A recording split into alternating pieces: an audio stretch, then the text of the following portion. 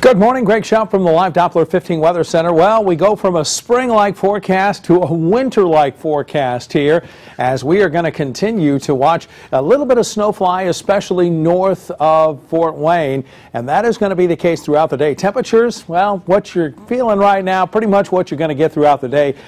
We are going to see near steady temperatures in the mid to upper 30s with some gusty winds, and those winds are going to gust up to 35, maybe 40 miles per hour throughout the day. So just keep that in mind as you head outside. You're going to need that extra layer of support here as far as that coat is concerned, and send the kids out the door with that as well. Now, as we head into Wednesday, doesn't look too bad for the rest of the day, I should say. And then as we head into Thursday, we are going to see some sunshine. However, we are going to see more clouds towards the end of the day, a chance of showers as we head towards Thursday night and into early Friday, but that will clear during the day on Friday. Temperatures, well, they should be into the upper 30s today, overnight lows in the mid-20s.